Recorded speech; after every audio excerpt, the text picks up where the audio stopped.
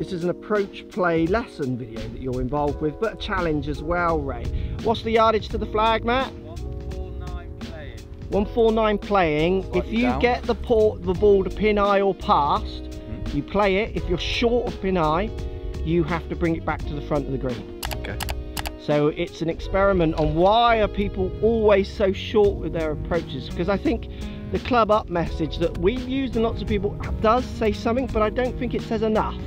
It's a bit simple, that. It's a little too simplistic, and I think it could also be dangerous, like most stats are, if we're not applying them sensibly, and everyone's still learning how to, so I'm not saying this is right either, but a fun little experiment. Approach play lessons. If you like the ideas in any of our coaching videos, this one and other ones with myself and Coach Lockey, and you're interested in the services we offer for golf lessons, what you can do is hit the link down below to our My Golf Gains website where you can inquire. This could be done remotely as well as in person. Follow the links down below and you could be having a lesson from myself or Coach. Back yardage is 165. Bear in mind the game, it's 162, sorry, from where I'm behind with the camera. Bear in mind the game is to get back. You want to be playing a 150 plus yardage. So, I've got to get it pin high or past. Correct. What club have you got? I've got a 9. What club would you hit if you were just playing normally? A 9. So you're going to hit this one harder? Well, Or are you just automatically this aggressive? Yeah. I'm just so confident in my pure striking that I would just use this. Okay. No, I'm reacting to the first already because I had exactly the same yardage and I hit a 9 and it's slightly past. Like it. So I would pick 9 for you. I'm gonna go. What have you got, Ray? I'm stuck between 9 and 8, but Yeah. with the game in Green mind, or 8. not? Yeah. But if I was No, it playing- doesn't have to be on the green. You can go over the back and then we see the dangers of trying to go I long know too. what over the back looks like on this hole, so if I was playing, I'd probably hit a 9. Does that make sense? Yeah, yeah, definitely.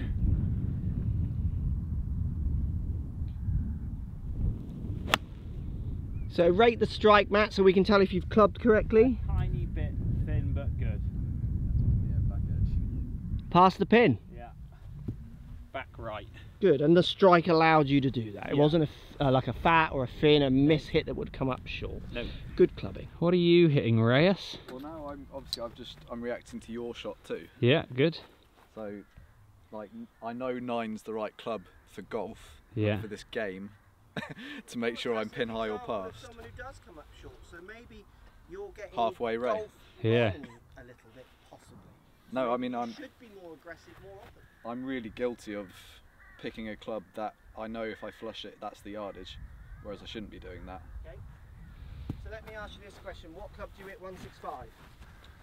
Between an 8 and a 7, And what 2 clubs you got in your hand? 9 and 8. 165 is the back yardage. I'm not saying it's right because there is downwind element to it. Yeah, the downwind and the fact that I know if I nut this, I could go long, but So what have you chosen? I've got the 8. It's such a load of skills piled on top of each other, isn't it, to get this right? Especially when it's someone who's just like, all I'm worried about is finding that bit of the club. Uh-huh. Yeah, So when you that's start why factoring- Like, we're you're quite- doing this with us, 'cause yeah. it's part of the whole conundrum of just telling people to club up might not help. So you've Little thin that, thin. That was thin, yeah. and you've hit it the wrong line, which might affect its getting past pin eye. It That's a is good pin shot. eye, it needs to sit kind of can next still see tee. it. Fine though. That's a good shot. Yeah. I reckon I'd that's have to absolutely murder it to be really dangerous long. that's 10 yards long, 15 long. It's on the next tee, isn't it? So just a little No. add-on for me. I'm aiming at the right side of that hump, the Yeah. burnt bit, with an idea of a little fade. Yeah, I aimed middle with a bit of fade. Because I think there's more room on that green, so that's to do with me trying to get short and long, but also using east and west as an idea as well. Yeah. Like where your ball flew was worrying for me. I've got a 9 and I'm going to give it a decent hit. So I've caught that a fraction heavy. I think it's fine though, with the wind and the bounce, it should be good. Pin high, isn't it? It's going to be Well, pin we'll eye. check, it's close. Yeah. That was strike base. So if that was Yeah. a stat that came up short, clubbing good, that was just I could have struck it a fraction purer. Yeah. So if we have a look at the results, I'm pin high. Pin eye, perfect. And I would, this is a poor shot. So like my better shot would have got back here, Yeah. which I'm still happy with. it would have really struggled to go over that green. Yours is a good shot. Yeah, back of the green, probably only a few more paces away than yours, I reckon. Yeah. I reckon you are. I reckon you're on like 4 or 5 paces further away at the most. Yeah. If you just did it slightly shorter or a slightly different line, you're going to be here rolling off his back. Now Ray's really interesting because Ray was the right club because he was bounding around here, wasn't he? He pitched like, in pin eye, probably just short, yeah. So I stepped to Ray's, it's 17 paces. Yep. So watch this. 1, 2, 3, 4, 11.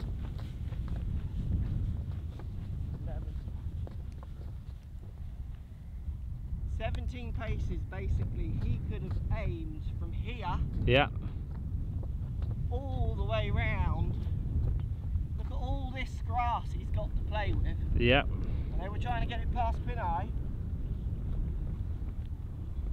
There's a bunker there, so you wouldn't want to aim any more left of, say, about here. Yeah. Landing where he did showed not, so it wasn't that he wasn't able to get pin eye, he's actually gone past because of the bounce. It would be one of those rare stats. Yeah. But that isn't a long shot, it's a left shot. Yeah. It's not understand. I see that pin on the left. Anything flying at this pin, I'm proper wetting my pants. The thing is, like with our shot analysis and where we're aiming, so me and you, middle of the green, like with a bit of fade to move it away from bunker at the front left there. Like if you hit that close, like people will clap, but you know that that's a complete pull and it's gone close and it's lucky. But you in your shotgun pattern or dispersion will have that pull in you, and it's just lucky that it came out at that time. Totally. Like Rory's hit a pull there, I would say, and he's just aiming in the general vicinity of the green. We asked Ray where he was aiming, he said at the green, and if you listen to the language I was using, and Matt didn't articulate it so he didn't ask, but I'm sure I was aiming at the right hand side of this hub. Yeah. Now Rory says, well, I'm just trying to hit the green, I'm not good enough to do that. Yeah. But you got to note that pin's on, I could see the pins on the left, and I know every green here's got a roll off, and I want to be rolling off over there. Yeah. And I'm working that in. I weren't working that into my shot shape because that's just the shot shape I want to play. I would never draw or fade into a pin personally, apart from extreme cases. But I'm going to aim here, knowing it's going to move there or there. Or a pull is good. The only time I would aim over here is if I just really wanted to challenge myself in a practice, or I was properly attacking. But there's even great arguments to say, if you attack, you start lowering your chances. It's like saying I'm going to win roulette now by putting it all on 2. You're just lowering your odds. It's silly. So, great example there of understanding clubs, but also then working in where that pin is. Yeah, really good.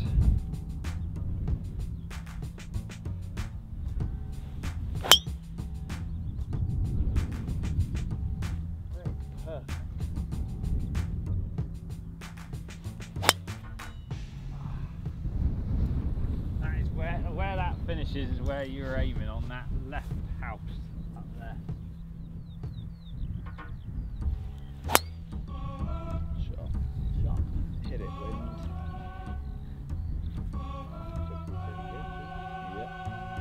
So he's 200 to the back, 184 flag, wind into off the left. It's like going this way. He did it at 6 normally, he's going to hit 5. Green just up here. And I don't think he's going to get this past the pin. No.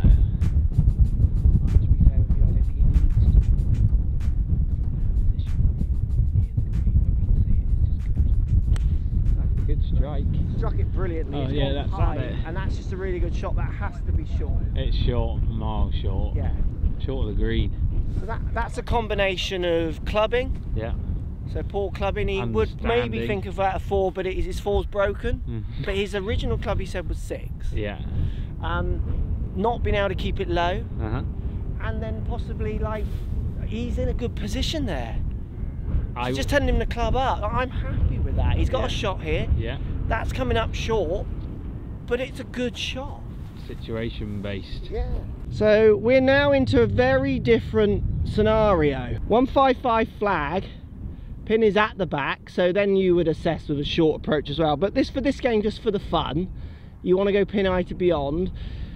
But at 155, you're like 8 to 9 iron subject to the wind. It's gonna stop. You know, Ray's coming in with what should have been a 4-iron. He can't go hitting an extra club. It's coming in so low. Yeah, my extra club in that scenario is 2-iron.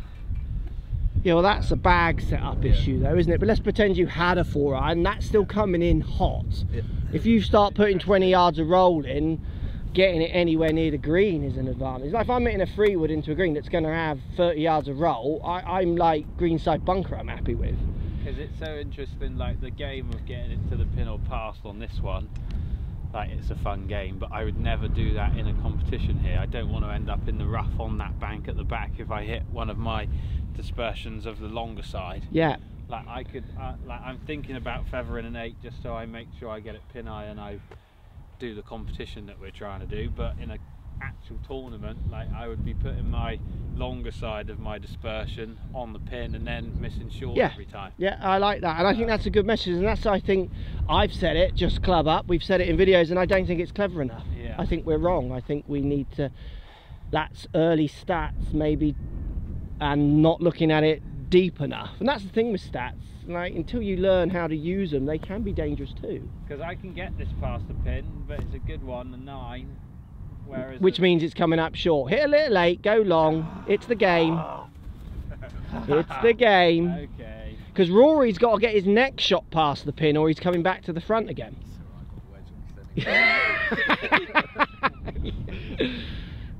Guaranteed to go past. Cut the 8 then, take a bit off, but try and keep it past. Little clean, the wind might take it more than he wants, or was it not clean? Rate strike, Matt? About a 6. Yeah, so the strikers let you down. The idea of what you were trying to achieve was good, but the execution was poor. And this is the other point with clubbing up. It's, I would say 90% of the situations we're in, Ray's, yours not feeling confident committing to that shot, which leads on to Scott Fawcett's idea of like your mental scorecard for each shot. Like you should walk away and start again. There's no don't, he said the other day in a podcast, which I thought was really interesting. And we'll go to mine and show you mine, where there's another situation where I'm not getting mine past the pin. We'll show you. So I mean, I've hit a really good driver. I couldn't have been any better, and then this great salt, and I've just caught one of the humps. I mean, this is a crazy it's so the idea to play the game here puts me in more trouble. Yeah. To try and get it past the pin, to try and club up here is just not right. So I'm 115 front, 136 middle, 154 back. So I've got a ridiculous club in my hand. Are you hitting it high? I've got a chippy 7. Oh, okay.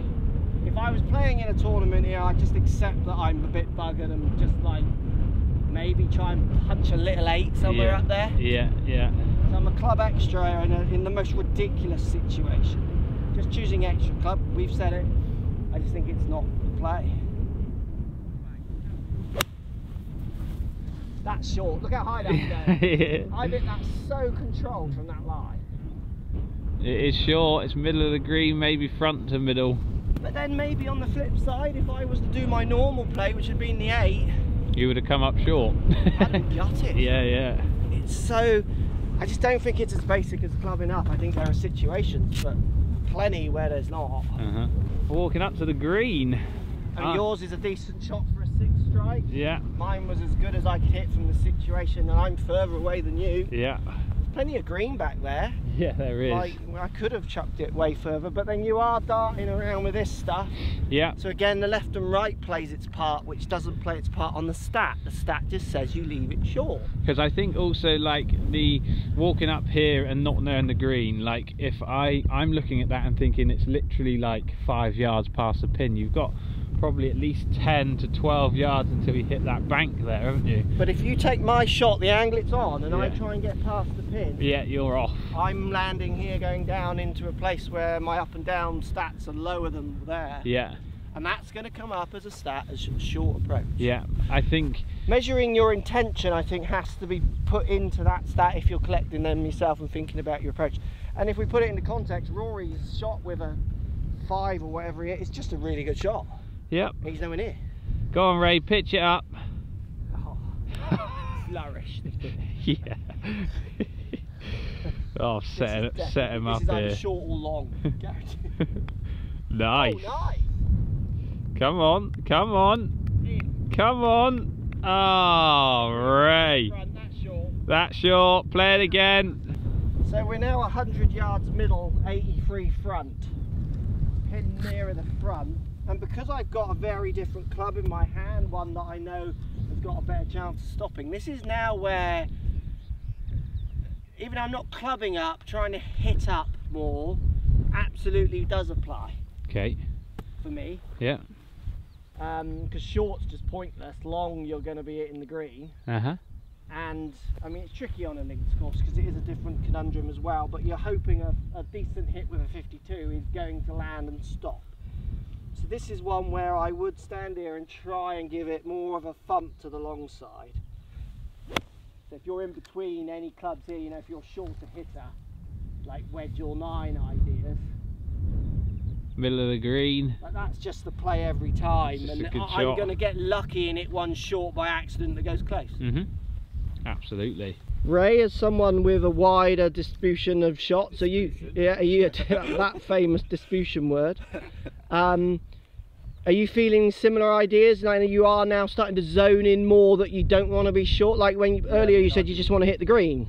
I do wind off the right slightly. I'm just kind of looking at the pin and past it. Yeah. So even you are now starting to get to the aggressive side. You said what 110 to pin, didn't you? It's it's about 105. Yeah. So I've got a club which, in theory, if I hit it well, it will fly the pin. Yeah. That's a big if though. What loft? I've got 52. Okay.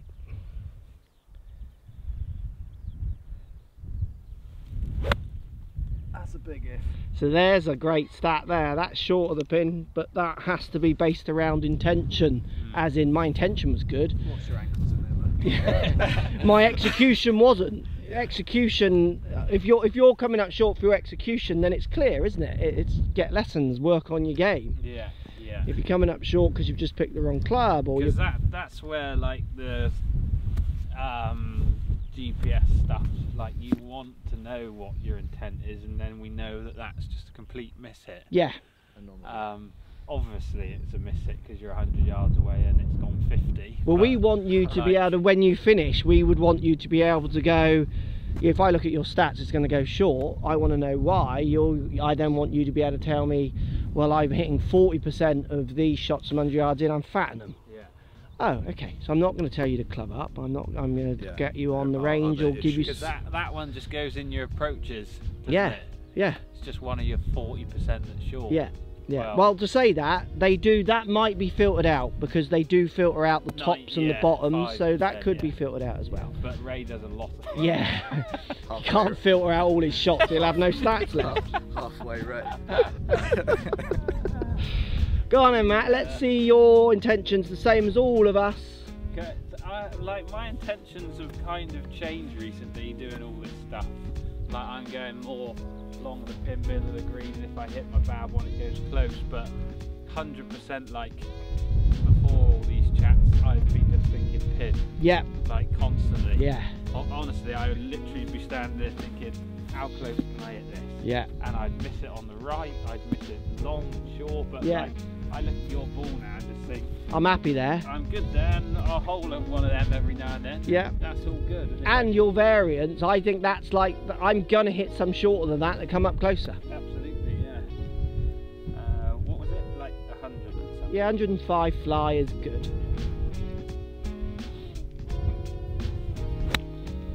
That's a fat thing.